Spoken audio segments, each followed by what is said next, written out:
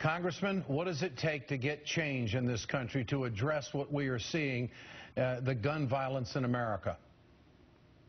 Well, it only takes us to make up our mind that change is going to have to happen now. I mean, this is such a horrific incident, such a tragic incident. Not even children, 20 kids are safe in their classroom, that it must stir the heart of the nation. But I got to tell you, Ed, I remember my friend Gabby Gifford was shot down and her constituents were killed. We thought that would stir the nation. Apparently, we haven't seen any real action in Congress since then. There are heroes, though, Ed. I don't want you to get the impression that nobody in Congress is fighting for change. Oh, I know. Carol There's McCarthy, just not enough of them. Carol McCarthy. That's right. But I'm going to tell you this, though. We're not afraid of the NRA. We're ready to confront them.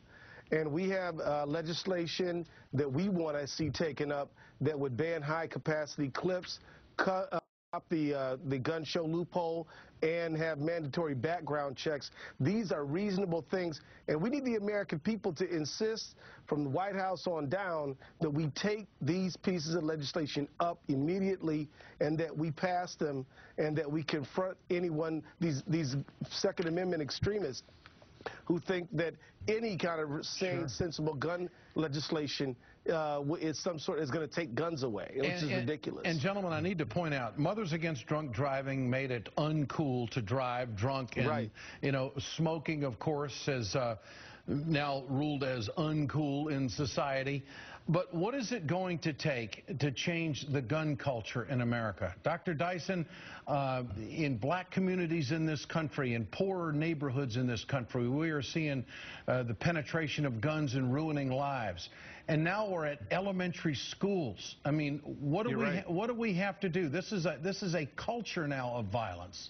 Yeah, but you see, you know, drinking and smoking didn't have attached to them the immediacy of a constitutional amendment that would support their ostensible advocates. So when you got this gun lobby, it's so deep and so profound. And I thank Congressman Ellison for reminding us that there are those who are heroic in Congress who will stand up. But the reality is that that gun lobby is so deep, their pockets are so profound, and they've got the ability to bully people that we've got to stand up to them and say, look, this is enough. It happens at every level. In white communities and black communities and brown communities and Latino communities and Asian communities, we've got to deal with it in America because it's an American problem. 7 NFL players, I just want to point out to you, Congressman, that 7 NFL players surrendered their weapons this week in the wake of the Kansas City Chiefs murder-suicide. This was, of course, well, your response to that. This was of course, before the shooting that took place this morning. I mean, is it going to take that kind of leadership to wake this country up? Yes, it is going to take that kind of leadership. It's going to take congressional leadership, White House leadership, but also citizen leadership.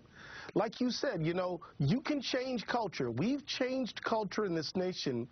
And when NFL football players are saying, you know what, I really don't need this gun around, and I'm giving it up, that is the kind of symbolic gesture that might provoke others to do the same thing. You know, and there are folks out there, Americans, who are sick and tired of this this promiscuous violence. You know, you pointed out a great statistic, which is over 180 school shooting incidents since Columbine.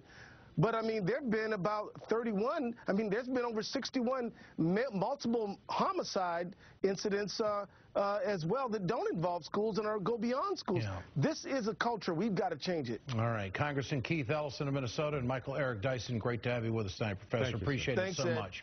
More on today.